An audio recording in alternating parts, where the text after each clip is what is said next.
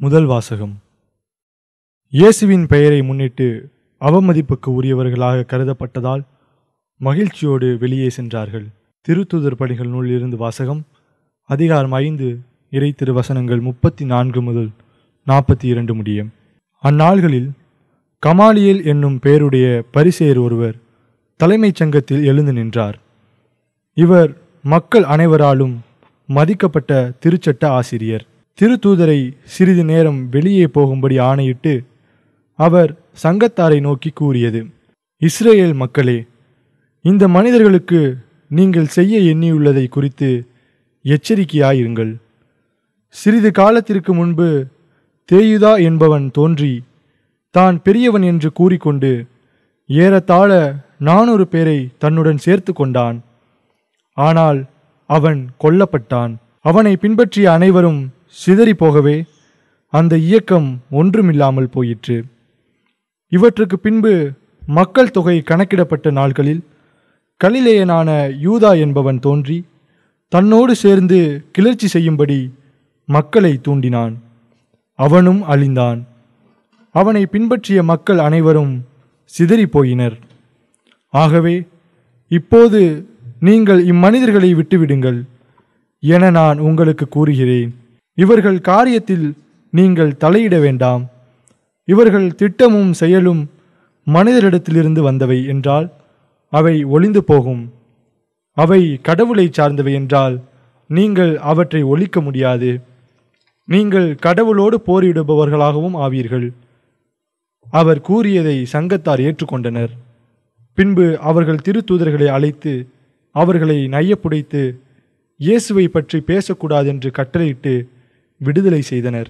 இயேசுவின் பெயரை முன்னிட்டு அவமதிப்புக்கு உரியவர்களாக கருதப்பட்டதால் திருத்தூதர்கள் மகிழ்ச்சியோடு தலைமைச் சங்கத்தை விட்டு வெளியே சென்றார்கள். அவர்கள் நாள்தோறும் கோவிலிலும் வீடுகளிலும் தொடர்ந்து கற்பித்து இயேசு கிறிஸ்துவை பற்றிய நற்செய்தியை அறிவித்து வந்தார்கள். ஆண்டவரின் அருள்வாக்கு. இறைவனுக்கு நன்றி.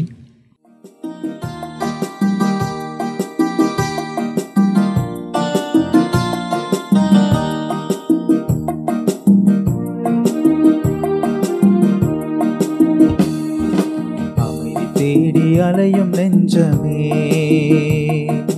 அனைத்தும் இங்கு அவரில் தஞ்சமே. அமைதி தேடி அலையும் நெஞ்சமே, அனைத்தும் இங்கு அவரில் தஞ்சமே. நிலையான சொந்தம் நீங்காத பந்தம், நிலையான சொந்தம் நீங்காத பந்தம் அவரின்றி வேறில்லையே. அமைதி தேடி அலையும் நெஞ்சமே,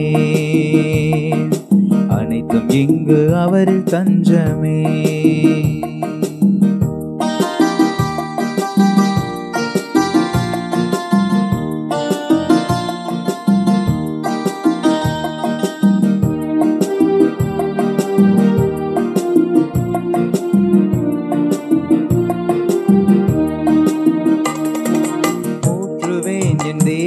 பறைசாற்றுவேன் என் நாதனை என்னாலுமே என் வாழ்விலே.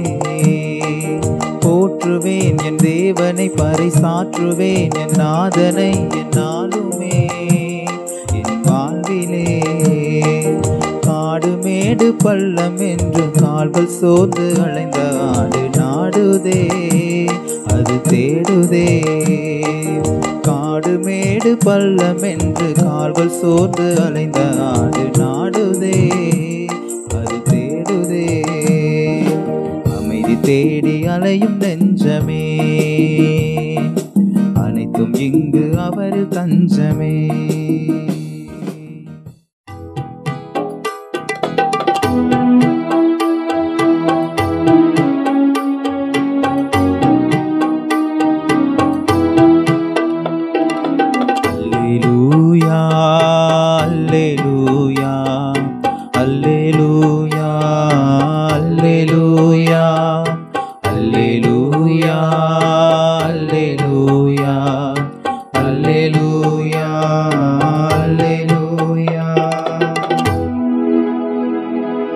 மனிதர் அப்பத்தினால் மட்டுமல்ல, மாறாக கடவுளின் வாய்ச்சொல் ஒவ்வொன்றாலும் வாழ்வர். அல்லேலூயா. அல்லேலூயா, அல்லேலூயா, அல்லேலூயா. ஆண்டவர் உங்களோடு இருப்பாராக. உம் ஆன்மாவோடும் இருப்பாராக. யோவான் எழுதிய தூய நற்செய்தியிலிருந்து வாசகம். ஆண்டவரே, மாட்சி உமக்கே. அதிகாரம் 6, இறை வார்த்தைகள் 1 முதல் 15 முடிய. இயேசு கலிலேய கடலை கடந்து மறுகரைக்கு சென்றார். அதற்கு திபேரிய கடல் என்றும் பெயர் உண்டு. உடல்நலமற்றோருக்கு அவர் செய்து வந்த அரும் அடையாளங்களை கண்டு மக்கள் பெருந்திரளாய் அவரை பின்தொடர்ந்தனர். இயேசு மலைமேல் ஏறி தம் சீடரோடு அமர்ந்தார். யூதருடைய பாஸ்கா விழா அண்மையில் நிகழவிருந்தது. இயேசு நிமிர்ந்து பார்த்து மக்கள் பெருந்திரளாய் அவரிடம் வருவதைக் கண்டு, இவர்கள் உண்பதற்கு நாம் எங்கிருந்து அப்பம் வாங்கலாம் என்று பிலிப்பிடம் கேட்டார். தாம் செய்யப்போவதை அறிந்திருந்தும் அவரை சோதிப்பதற்காகவே இக்கேள்வியை கேட்டார். பிலிப்பு மறுமொழியாக, 200 தெனாரியத்திற்கு அப்பம் வாங்கினாலும் ஆளுக்கு ஒரு சிறு துண்டும் கிடைக்காது என்றார்.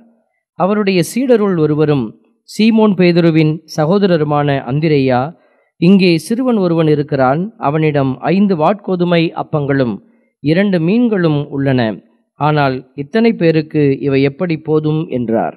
இயேசு மக்களை அமரச் செய்யுங்கள் என்றார். அப்பகுதி முழுவதும் புல்தரையாயிருந்தது. அமர்ந்திருந்த ஆண்களின் எண்ணிக்கை ஏறக்குறைய 5000. இயேசு அப்பங்களை எடுத்து கடவுளுக்கு நன்றி செலுத்தி அமர்ந்திருந்தோருக்கு கொடுத்தார். அவ்வாறே மீன்களையும் பகிர்ந்தளித்தார். அவர்களுக்கு வேண்டிய மட்டும் கிடைத்தது. அவர்கள் வயிறார உண்டபின், ஒன்றும் வீணாகாதபடி எஞ்சிய துண்டுகளை சேர்த்து வையுங்கள் என்று தம் சீடரிடம் கூறினார். மக்கள் உண்டபின் 5 வாட்கோதுமை அப்பங்களிலிருந்து எஞ்சிய துண்டுகளை சேர்த்து சீடர்கள் 12 கூடைகளில் நிரப்பினார்கள். இயேசு செய்த இந்த அரும் அடையாளத்தை கண்ட மக்கள், உலகிற்கு வரவிருந்த இறைவாக்கினர் உண்மையில் இவரே என்றார்கள். அவர்கள் வந்து தம்மை பிடித்து கொண்டு போய் அரசராக்கப் போகிறார்கள் என்பதை உணர்ந்து இயேசு மீண்டும் தனியாய் மலைக்கு சென்றார். ஆண்டவரின் அருள்வாக்கு. கிறிஸ்துவே உமக்கு புகழ். ஆண்டவருக்குள் பிரியமான அன்பு சகோதர சகோதரிகளே, தர்மையான நாளில் ஆண்டவருடைய பிரசன்னத்திலே மீண்டுமாய் இறைவார்த்தையோடு கூடி வந்திருப்பதை நினைத்து நாங்கள் மகிழ்ச்சி அடைகிறோம். இறைவார்த்தையை கேட்க வந்திருக்கிற உங்களுடைய இதயங்களும் ஆண்டவருடைய அன்பின்பால் ஈர்க்கப்பட்டதாய் இருப்பதை நினைத்து மகிழ்கிறோம். செப்பானியா 3:17 ஆண்டவருடைய வார்த்தை சொல்லப்பட்டிருக்கிறது. உன் கடவுளாகிய ஆண்டவர் உன் நடுவில் இருக்கின்றார். அவர் மாவீரர், மீட்பு அளிப்பவர். உன் பொருட்டு அவர் மகிழ்ந்து களி கூறுவார். தம் அன்பினால் உனக்கு புத்துயிர் அளிப்பார். உன்னை குறித்து மகிழ்ந்து ஆடி பாடுவார். கடவுள் யாரை குறித்து இந்த மகிழ்ச்சியை வெளிப்படுத்துகிறார் அப்படின்னா, அவருக்கு மகளாக சீயோன் இருக்கிறதை போல யாரெல்லாம் அவருடைய பிள்ளைகளாக இருக்கிறார்களோ, யாரெல்லாம் அவரை தேடுகிறார்களோ, யாரெல்லாம் அவருடைய அன்பில் இணைந்திருக்கணும் அப்படின்னு நினைக்கிறாங்களோ, அவங்களை குறித்து கடவுள் இப்பேற்பட்ட அதிசயமான வார்த்தைகளை வெளிப்படுத்துகிறார். 18வது இறைவசனம் சொல்லுது, அது திருவிழா காலம் போல் இருக்கும். உனது துன்பத்தை அகற்றிவிட்டேன், ஆகவே இனி நீ இழிவடைய மாட்டாய். ஆண்டவர் இந்த கொள்ளை நோயினுடைய தாக்கத்தை நமக்கு வெகுவாக குறைத்து கொண்டிருக்கிறார். அந்த பயத்தில் இருந்து மக்களை விடுவித்து கொண்டிருக்கிறார். ஆண்டவரை நம்பியிருந்த பிள்ளைகள் கொள்ளை நோய் மட்டுமல்ல, இன்னும் வேறு எந்தெந்த விதமான அழிவுக்குரிய அடையாளங்கள் எல்லாம் இருக்கிறதோ அதிலிருந்தெல்லாம் ஆண்டவர் என்ன செய்கிறார்? நம்மை விடுவிக்கிறார். இதை நம்புகிற பிள்ளைகள் பாக்கியவான்கள். Praise the Lord. ஆண்டவருக்கு பிரியமான அன்பு சகோதரனே சகோதரியே, இன்னைக்கு 2 வாசகத்தை நம்ம முன்வைத்து ஜெபிக்கிறோம். அதில் நீங்கள் முதல் வாசகத்தை நீங்கள் பார்க்குறீங்க. திருத்தூதர்கள் வந்து கோயிலில் அவங்க அந்த சபையில் நின்று பேசுகிறது, அந்த சம்பவத்தை எல்லாம் நீங்கள் வாசிக்க கேட்டீங்க.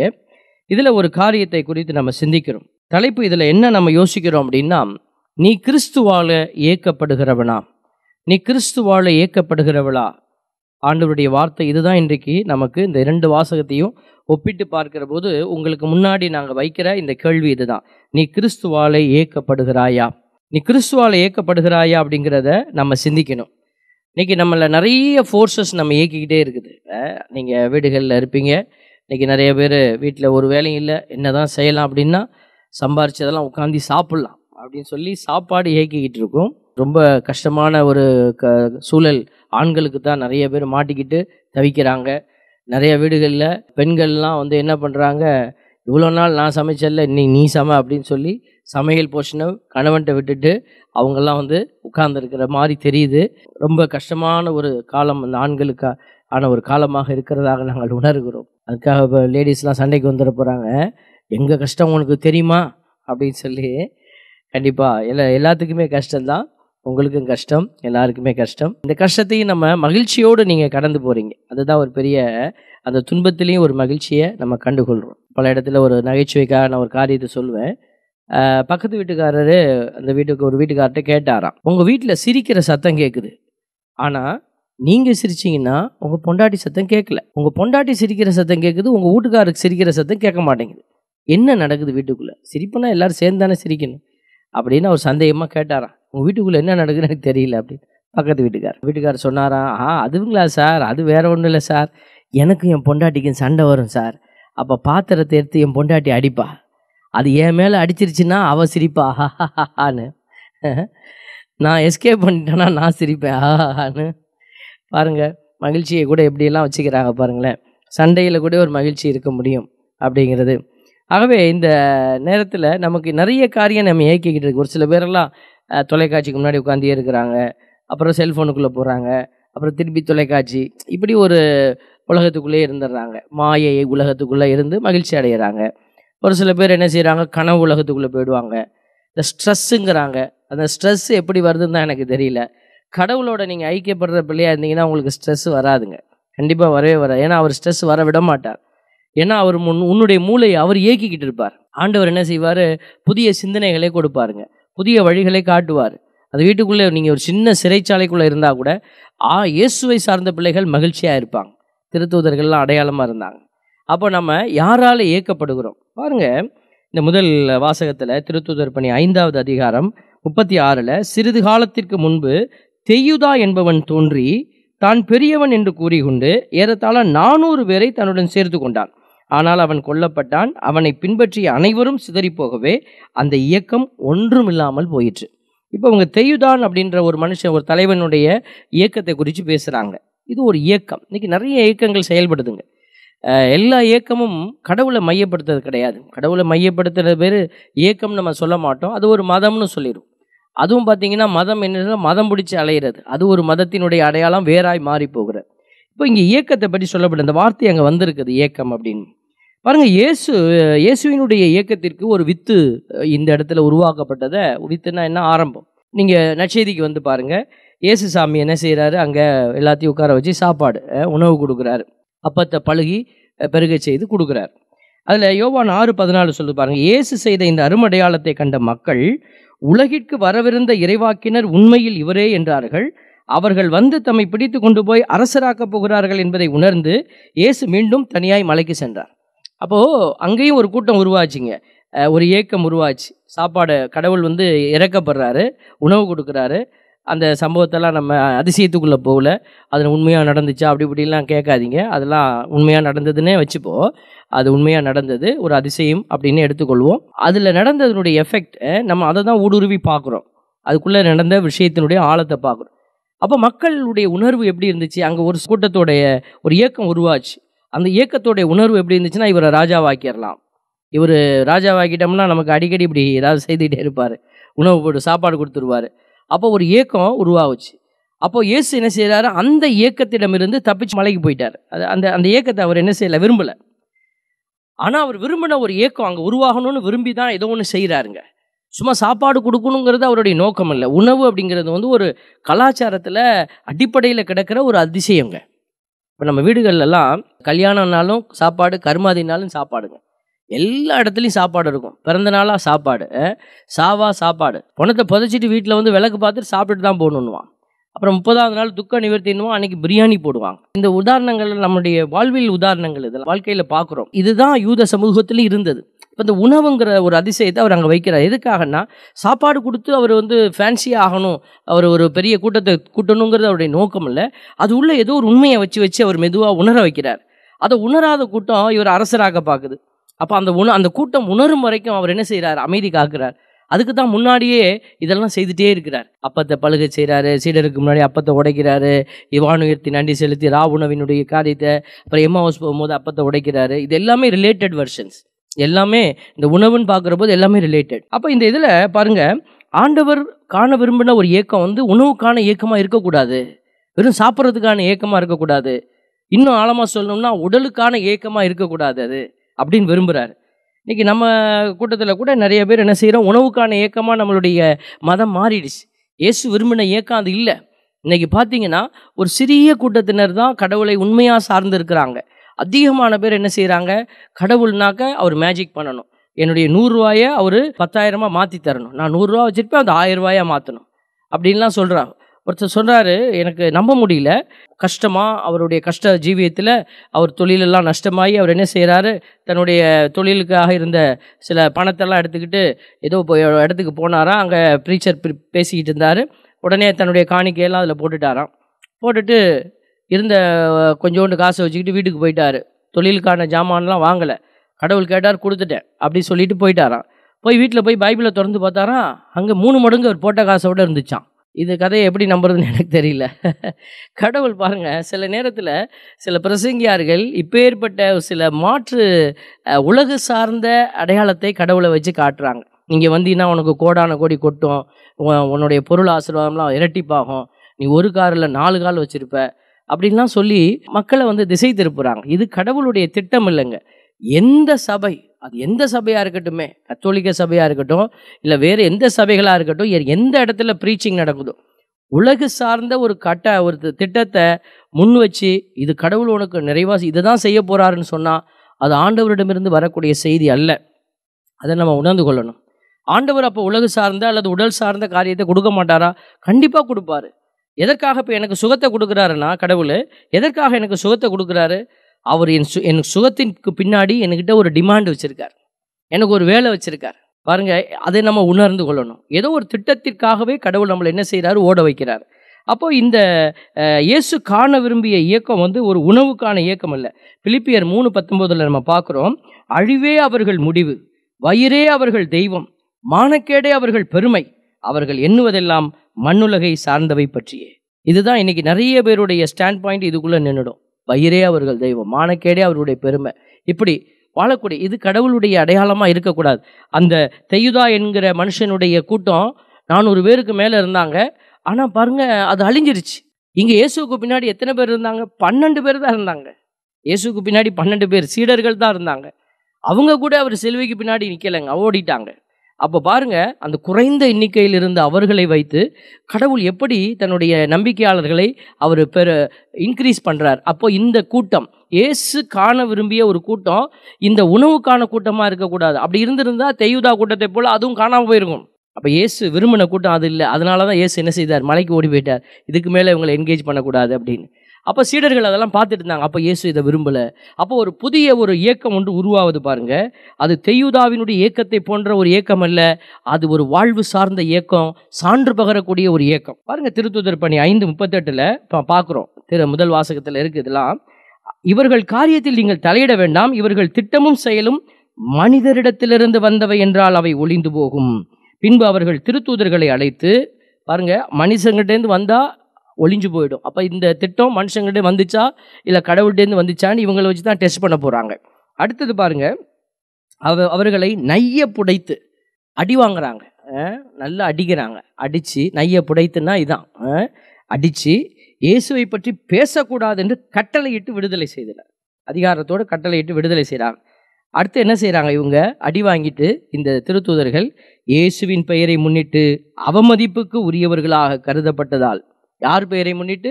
இயேசுவின் பெயரை முன்னிட்டு அவமதிப்புக்கு உரியதாக கருதப்பட்டதால் திருத்தூதர்கள் மகிழ்ச்சியோடு தலைமை சங்கத்தை விட்டு வெளியே போனாங்க. பாருங்க, அடி வாங்கிட்டு நம்ம என்ன செய்வோம்? சபிப்போம். யாராவது ஒரு வார்த்தை சொல்லிட்டாலே நம்ம சாபம் போட்டுருவோம். வீட்டுக்காரர் ஒரு வார்த்தை சொன்னால் நம்ம 4 வார்த்தை சொல்லிடுவோம். மனைவி ஒரு வார்த்தை சொல்லிட்டா நம்ம பதிலுக்கு 4 வார்த்தை சொல்லணும் அப்படின்னு நம்ம உணர்வு அப்படி தான் இருக்கும். ஆனால் பாருங்கள், இவங்க மகிழ்ச்சியோடு வெளியில் போகிறாங்க. செயல்பாடு பாருங்கள், ஆப்போசிட்டில் செய்கிறாங்க. அடி வாங்கிட்டு சபிச்சுட்டு போக வேண்டியவங்க இயேசுவை போல இயேசு சொன்ன அந்த வார்த்தை, கண்ணுக்கு கண் பல்லுக்கு பல் என்பது பழைய சட்டம். புதிய சட்டம், உன்னை சபிப்போருக்காக நீங்கள் என்ன செய்யுங்க, அவங்களுக்காக மன்றாடுங்க. அவங்கள யாராவது அசிங்கப்படுத்தினா நீங்கள் மகிழ்ச்சி அடைங்கன்னு சொன்னார் இல்லையா, அதை செய்து காட்டுறாங்க. பாருங்க, ஒரு ஏக்கம் உடலை சார்ந்த ஏக்கமாக அல்ல, உலகத்தை சார்ந்த ஒரு ஏக்கமாக அல்ல, அது ஒரு புதிய அபிஷேகத்தின் ஏக்கமாக வெளியில் வருது. அவர்கள் நாள்தோறும் போய் ஒளிஞ்சிக்கொள்ளல். பாருங்க, 42வது இறைவசனம் சொல்லுது, அவர்கள் நாள்தோறும் கோவிலிலும் வீடுகளிலும் தொடர்ந்து கற்பித்து, ஒரு நாள் 2 நாள் இல்லை, தொடர்ந்து கற்பித்து இயேசு கிறிஸ்துவை பற்றிய நற்செய்தியை அறிவித்து வந்தார்கள். தேவ பிள்ளைகளே, இந்த காரியத்தை தான் நம்ம ஒத்து பார்க்கணும். இன்னைக்கு நம்முடைய சான்று இந்த திருத்தூதர்களுடைய சான்றை போன்று இருக்கிறதா? 1 யோவான் 5:6 சொல்றாரு, வார்த்தை சொல்லுது, நீராலும் இரத்தத்தாலும் வந்தவர் இயேசு கிறிஸ்து. அவர் நீரால் மட்டுமல்ல, நீராலும் இரத்தத்தாலும் வந்தவர் என தூயாவியார் சான்று பகர்கிறார். தூயாவியாரே உண்மை. அப்ப தூயாவியார் நம்மகிட்ட இருக்கிறாருன்னா, நாமும் இயேசுவை போல நீராலும் இரத்தத்தினாலும் சான்று பகரணும். இரத்தத்தினால சான்று பகர திருத்தூதர்கள் ரெடியா இருந்தாங்க. அதுதான் அந்த புதிய இயக்கத்தினுடைய, இயேசு காண விரும்பிய இயக்கத்தினுடைய அடையாளம். அதை நம்ம பார்க்குறோம் பாருங்க. 2 தீமோத்தேயு 1:8 துன்பத்தில் பங்கு கொள்ளும் சான்றா அல்லது ஆதாயத்தில் பங்கு கொள்ளும் சான்றா, இதுதான் இந்த வசனத்தில் சொல்லப்பட்டிருக்கிற. எனவே நம் ஆண்டவருக்கு நீ சான்று பகர்வதை குறித்தோ அவர் பொருட்டு நான் கைதியாக இருப்பதை குறித்தோ வெட்கமடைய தேவையில்லை. கடவுளின் வல்லமை கேட்ப நற்செய்தியின் பொருட்டு துன்பத்தில் என்னுடன் பங்குகொள். இதுதான் அழைப்பு. திருத்தூதர் பவுலடியார் அப்படிதான் அழைக்கிறார். பேதுரு எப்படி இறந்தார், திருத்தூதர்கள் எப்படி இறந்தாங்க, எல்லாருமே துன்பத்திலே பங்கு கொள்ளக்கூடிய அடையாளங்களாக மாறுறாங்க. அப்போ இந்த துன்பத்தில் பங்கு கொள்ள விரும்பாத, ஆண்டவருடைய அந்த கடினமான பாதையில் கடந்து செல்ல விரும்பாத எந்த ஒரு ஏக்கத்தை சார்ந்த பிள்ளைகளும் ஆண்டவரை சார்ந்தவர்களாக இருக்க முடியாது. அதனால தான் நம்ம சொல்கிறோம், நிறைய பேர் என்ன செய்வாங்க, உலகு சார்ந்த காரியத்தை முன்வைத்து கடவுளை என்ன செய்வாங்க, இவர் இதெல்லாம் செய்யணும், இதெல்லாம் செய்யணும், இவர் செய்தாருன்னா கடவுள், இவர் செய்யலைன்னா என் கடவுள் ஏன் இப்படி இருக்கிறார், கேள்வி கேட்கறது, கடவுளை கேள்வி கேட்கிறது, கடவுளை சபிக்கிறது. அப்போ இப்பேற்பட்ட பிள்ளைகள் தெய்யுதாவினுடைய இயக்கத்தை சார்ந்தவங்க, இயேசுவின் இயக்கத்தை சார்ந்தவர்கள் அல்ல. இயேசுவினுடைய இயக்கம் என்பது அது கடவுளை மகிமைப்படுத்தக்கூடிய, துன்பத்தின் வழியே கடந்து செல்லக்கூடிய ஒரு அடையாளத்தின் இயக்கம் அது. ஆகவே ஆண்டவருடைய விருப்பம் இதுதாங்க. அவர் என்ன சொல்றாரு பாருங்க, திருத்தூதர் பணி 23:11 நம்ம ஆண்டவர் இயேசு என்ன சொல்றார், மறுநாள் இரவு ஆண்டவர் அவர் அருகில் நின்று துணிவோடிரும், எருசலேமில் என்னை பற்றி சான்று பகர்ந்தது போல ரோமையிலும் நீர் சான்று பகர வேண்டும் என்றார். இதுதான் இன்னைக்கு அங்கே மட்டும் திருத்தூதர்கள்ட்ட மட்டும் சொல்லலை, இன்னைக்கு நம்மகிட்டையும் இயேசு இதை தான் சொல்றார். நீ அங்கே அடி வாங்கிட்டியா, நீ அடுத்த இடத்துல போய் அடி வாங்க, அடுத்த இடத்துல போய் நீ அசிங்கப்படு, என் பெயரை சொல்லி நீ அசிங்கப்பட்டின்னா அது உனக்கு பெருமை. ராயப்பர் அதுதான் சொல்றாரு, கிறிஸ்துவோடு துன்பத்தில் நீ பங்கு கொள்ளு. நீ கொலைஞனாகவோ, நீ காமுகனாகவோ, நீ பொருளாசை மிக்கவனாகவோ, அல்லது பிறருடைய வேலையில் நீ குறுக்கிடுகிறவனாகவோ, பிறரை பற்றி குறை பேசுகிறவனாகவோ இருந்து அதனால் உனக்கு ஒரு துன்பம் வந்துச்சுன்னா அது கிறிஸ்துவை சார்ந்தது அல்ல. உலகம் என்ன பேசினாலும் பரவாயில்ல, நான் நன்மை செய்து துன்புறுகிறேன் அப்படின்னா அது கிறிஸ்துவை சார்ந்த துன்பம். வீட்டுக்குள்ளே நிறைய பேர் நம்ம சும்மாவே உட்காந்துருக்கோங்க. நம்ம என்ன செய்கிறோன்னா, கடவுள் என்னை படைச்சிட்டாரு, இந்த வீட்டுக்குள்ளே இருக்கணும், ஒர்க்குக்கு போகணும், ஜாபுக்கு போகணும், சம்பாதிக்கணும், சாப்பிடணும், தூங்கணும், இதுதான் என் வேலை, இதுதான் நான் படைக்கப்பட்டேன் அப்படின்னு நினைக்கிறாங்க. தெய்வ பிள்ளைகளே, இது நம்முடைய படைப்பினுடைய திட்டம் அல்ல. படைப்பினுடைய திட்டம் என்பது இன்னும் உயர்வானது. ஆண்டவர் சொல்கிறார், அவருடைய சாயலில் உன்னை நான் படைச்சிருக்கிறார், நான் அவருடைய சாயலில் நம்மை படைச்சிருக்கிறேன், என்னுடைய சாயலில் உன்னை நான் படைச்சிருக்கிறேன், என்னுடைய உருவிலேயே நான் உன்னை உருவாக்கி இருக்கிறேன் அப்படின்னா அவருடைய சாயல் துன்பப்பட்டு நீதிக்காக நேர்மைக்காக அவர் நின்றிருக்கிறார். அப்போ நாம் இருக்கிற இடத்துல நாம் நன்மை செய்யக்கூடிய அடையாளங்களாக இருந்து நம்ம என்ன செய்யணும், ஆண்டவருக்கு சான்று பகரணும். என் அன்பு பிள்ளைகளே, அதனால் நம்ம வீட்டுக்குள்ளே துன்பப்படுகிற இந்த சோறு குழம்பு வைக்கிறது, சோறாக்குறது, வீட்டுக்குள்ளே கணவனை டேக்கிள் பண்ணுறது, இந்த மாதிரியான ஒரு குறுகிய வட்டத்திற்குள்ளேயே நம்ம இருந்துடக்கூடாது. சில பேரெல்லாம் சொல்லுவாங்க, ஒரு அம்மா சொன்னாங்க, நான் அவள் வீட்டுக்கு போனேன் ஃபாதர், அவள் வடை சுட்டு சாப்பிட்டுட்டு இருக்கிறாங்க, எனக்கு ஒரு வடை கொடுத்தாங்களா ஃபாதர், ஒரு வடை. எத்தனை வருஷத்துக்கு முன்னாடிமா அப்படி நடந்துச்சு? அது ஒரு 15 வருஷம் இருக்கும் ஃபாதர். 15 வருஷத்துக்கு முன்னாடி ஒரு வடை பிரச்சனை, 15 வருஷமாக பேச்சுவார்த்தை இல்லை. பாருங்கள், பக்கத்தில் இருக்கிற நிலத்துலேருந்து ஒரு அடி அவன் எடுத்துட்டான். உடனே என்ன இல்லை, உடனே ஒரு காலை விட்டு கையை விட்டு பாருங்கள், ஒரு அடி நிலம் போச்சுன்னா நம்ம என்ன உசுரே போயிட போதான். கண்டிப்பாக நீங்கள் இழந்து போவீர்கள். அதுக்கு நான் அதுக்காக எல்லாத்தையும் விட்டு கொடுத்துட்டே இருங்கன்னு நம்ம சொல்ல வரல. அதுக்கான சில தளங்கள் உண்டு, கோர்ட் இருக்குது, நம்ம போய் போராடலாம், மீட்டெடுக்கலாம், பாருங்க, நம்ம செய்யக்கூடாததை செய்து நம்ம என்ன செய்கிறோம்? ஆண்டவருடைய பிள்ளைகள் ஆண்டவருடைய இலக்கு நோக்கி அந்த பயணத்தை விட்டு விலகி நிற்கிறோம். ஆண்டவர் அப்போ தான் சொல்கிறாரு, நீ என்னை விட்டு விலகி போயிட்டின்னா பிசாசு இதை தான் செய்கிறான். இன்னைக்கு பிசாசு என்ன செய்வான்னா, ஆண்டவருடைய இலக்கை நம்ம நோக்கி கடந்து செல்லாதபடிக்கு நம்மளை டைவர்ட் பண்ணுறான். நம்ம செய்கிறோம், எனக்கு அங்கே பிரச்சனை, எனக்கு இங்கே பிரச்சனை, அந்த பிரச்சனை, இந்த பிரச்சனை, எல்லாம் பிரச்சனை தான். ஆனால் இது இயேசு கிறிஸ்துவால் வருகிற பிரச்சனையா? இயேசு கிறிஸ்துவால் வருகிற துன்பமா? பிரச்சனை வராது. இயேசு கிறிஸ்துவால் வருகிற துன்பமா, அல்லது நீயா போய் தலையை விட்டுக்கிட்டதுனால வர துன்பமா? யோசிச்சு பாருங்க. என்ன யோசிச்சு பார்த்து ஆண்டவருடைய பிள்ளைகள் மீண்டுமா ஆண்டவருக்குள்ளே வந்து நீங்கள் ஆண்டவரிடத்தில் உங்களை முழுமையாய் படைக்கிற போது ஆண்டவர் உங்களை நிறைவான ஆசீர்வாதத்தால் அவர் நிரப்புவார். ஆண்டவருடைய பாடல் ஒன்று பாடப்படுகிறது, நீங்கள் கேட்டிருப்பீங்க. நல்லதையே நான் சொல்லவும் செய்யவும் உள்ளத்தை என்று உறுதிப்படுத்தும் இறைவா. பார்த்தீங்களா? நல்லதையே நான் சொல்லவும் செய்யவும் உள்ளத்தை என்று உறுதிப்படுத்தும் ஐயா. ஆண்டவர் இதை தான் விரும்புகிறார். ஆதி முதல் என்னை தெரிந்து கொண்டீர், அப்பாவை நம்பி மீட்படைய ஆவியினாலே நம்மளை தூய்மையாக்குறாரு, பலப்படுத்துகிறார். எதுக்கு? அவருடைய நல்ல காரியத்தை எடுத்து நம்ம செய்கிறதுக்காகத்தான். ஆகவே இந்த அருமையான பலியில் ஆண்டவருடைய இரக்கம் கிருபை நம்மோடு இருக்கணும் அப்படின்னா நாம் செயல்படணுங்க. ஆவியானவர் யாருக்கு கொடுக்கப்படுவார்? சும்மா கத்தி கத்தி பாடுறவனுக்கெல்லாம் வரமாட்டாருங்க. யார் ஒருத்தர் கடவுள்கிட்ட நீங்கள் கான்ட்ராக்ட் போடணும், உடன்படிக்கையை புதுப்பிக்கணும். ஆண்டவரே, நான் உங்களுக்காக இந்த வேலையை செய்கிறேன், என்னை பலப்படுத்துங்க. உங்களுக்காக நான் அந்த வேலையை செய்கிறேன், நீ பலப்படுத்துங்கன்னு சொன்னால் உனக்கு பலப்படுத்துவார். ஆண்டவர்கிட்ட கேட்பீங்க, என் கடன் பிரச்சனையெல்லாம் போகட்டும். சரி, கடன் பிரச்சனையெல்லாம் நான் போக்கிடுறேன், அதுக்கப்புறம் நீ என்ன செய்வேன்னு கேட்பார். உன்கிட்ட திருப்பி போய் நான் கடன் வாங்க போகிறேன், அவ்வளோதான். ஆண்டவர் கேட்பார், நீ கடன் பிரச்சனையை நான் எடுத்துட்டா என்ன செய்வேன்? நீன்னு போய் எங்கேயாவது ஒரு இடத்துல போய் மயக்கு பிடிச்சி ஆண்டவர் என் கடன் பிரச்சனையெல்லாம் எடுத்துட்டார், ரொம்ப சந்தோஷம். அதுக்கப்புறம் என்ன உனக்கு? என்ன நீ அவருக்கு செய்ய போகிற? அவர் இவ்வளோ உனக்கு செஞ்சுருக்கிறாரு. சில பேர் சொல்லுவாங்க, ஆண்டவர் என் உயிரை மீட்டெடுத்து கொடுத்தார். ஓகே, வெரி குட், கடவுள் கொடுத்துருக்காரு. நீ என்ன செய்ய போகிற கடவுளுக்கு?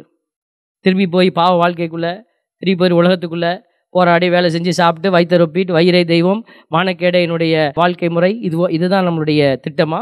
அதுக்கு தான் கடவுள் நம்மளை மீண்டும் மீண்டும் உயிரை கொடுக்குறாரு, சுகத்தை கொடுக்குறாரு. இதுக்கு தான் கொடுக்குறாரா? ஆண்டவருக்கு முன்னாடி நீ எதையாவது கேட்கும் போது நீ டீல் போடணும் அவரோட. ஆண்டவரே, நான் இதை உங்களுக்காக செய்கிறேன் அப்படின்னு சொன்னீன்னா உடனே அவர் என்ன செய்வார்? அந்த வாக்குறுதியின் பொருட்டு உனக்கு அவர் நன்மை செய்வார். அதனால ஆண்டவருக்கு அப்படி சொன்னாதான் செய்வாரா அப்படின்னு? எஸ், கடவுளுக்கு நீ என்ன செய்ய போறேன்னு சொல்லு. Let him know that. அவர் தெரிய விரும்புகிறாரு. ஆபிரகாம்கிட்ட கேட்குறாரு, நான் உனக்கு கடவுளாக இருப்பேன், நீ எனக்கு மக்களாக இருக்கணும். It's a demand. உடன்படிக்கை என்பது டிமாண்டில் தாங்க இருக்குது. நீ அந்த டிமாண்டை உடைச்சிருந்தீன்னா மீண்டும் அந்த டிமாண்டை என்ன செய்யணும்? அந்த காரியத்தை நீ மீண்டும் புதுப்பிச்சு ஆண்டவர்கிட்ட ஒப்படைக்கணும். இது வரைக்கும் நான் பாவ வாழ்க்கை வாழ்ந்துட்டேன், இனிமேல் நான் வாழ மாட்டேன், இனிமேல் நான் இப்படி தான் நிற்பேன்னு நீ சொல்லி பாரு, ஆண்டவர் உன்னை ஆசீர்வதிப்பார். நீ எதுவுமே சொல்லாமல், ஆண்டவரே வழியை போக்கிடுங்க, என்னுடைய கஷ்டத்தை எடுத்துருங்க, எனக்கு நல்ல வேலை கொடுங்க. ஆண்டவர் கேட்பார், சரிப்பா இவ்வளோ நாள் கொடுத்தேன்னு என்ன பண்ண? இதுக்கு மேலே நான் கொடுக்கணும்னு கேட்குறியே, நீ என்ன பண்ண போகிற? இதுக்கு நம்ம பதில் சொல்லணும். இதுதான் சான்று பகரக்கூடிய வாழ்க்கை. இலக்கு இல்லாமல் ஓடுனா அதுக்கு பேர் சான்று இல்லைங்க. இலக்கு வச்சு ஆண்டவருக்காக நான் இதை செய்வேன் அப்படின்னு நீ ஓடுனீன்னா அந்த இலக்கு நோக்கி ஓடுகிற பிள்ளைகளுக்கு ஆவியானவர் உதவி செய்வார். இலக்கே இல்லாமல் நான் திருப்பி தூங்க தான் போகிறேன் அப்படின்னா ஆவியானவர் வரவே மாட்டார். தூய ஆவியானவர் உண்மையை நோக்கி உன்னை வழி நடத்துவார் தான். ஆனால் அவர் உனக்கிட்ட வரமாட்டார். நம்ம கத்திக்கிட்டே இருக்க வேண்டியதுதான். நிறைய பேர் வீடுகளில் சொல்கிறாங்க, நான் ஜெபிக்கிறேன் ஃபாதர், எனக்கு ஒன்றும் கிடைக்கிறது இல்லை, ஆண்டவர் வல்லமையாக, நீங்கள் தான் வல்லமையாக ஜெபிக்கிறீங்க, நானும் உனக்கு ஜெபித்தாலும் உனக்கு கிடைக்காது. எந்த பாஸ்டர், எந்த ஒரு குருவானவர் ஜெபித்தாலும் உனக்கு கிடைக்காது. நீ ஆண்டவரோட கான்ட்ராக்ட் போடணும். ஆண்டவரை, நான் உங்களுக்கு சாட்சியுள்ள பிள்ளையா இந்த மாதிரி செயல்களை செய்து உங்களுக்கு சான்று பகர்வேன் நீ சொன்னீன்னா ஆவியானவர் உன்னை நிரப்பி உன்னை கூட்டி கொண்டு போவார். இந்த அபிஷேகத்துக்குள்ளே நீங்கள் போய் பாருங்க. ஐ challenge in the name of my God. என்னுடைய ஆண்டவருடைய பேரால் நான் சேலஞ்ச் பண்ணுறேன். ஆண்டவருக்கு நீ இந்த வாக்குறுதியை கொடுத்துட்டு நீ கேட்டுப்பாரு, அவர் உன்னை மகிமையால் நிரப்புவார், உன்னை உயர்த்துவார். உனக்கு எல்லா உலகத்தில் என்ன உனக்கு வேணுமோ எல்லாம் செஞ்சு கொடுப்பார். அவர் எதுக்காக? நீ அந்த இலக்கை ஜெயிக்கணும் அப்படிங்கிறதுக்காக. ஆண்டவர் உண்மை உள்ளவர், வாக்கு மாறாதவர். நீ வாக்கு மாறாத பிள்ளையா செயல்பட தயாராக இருக்கிறாயா? சிந்தித்து இந்த திருப்பலியில் மன்றாடுவோம். ஆமென்.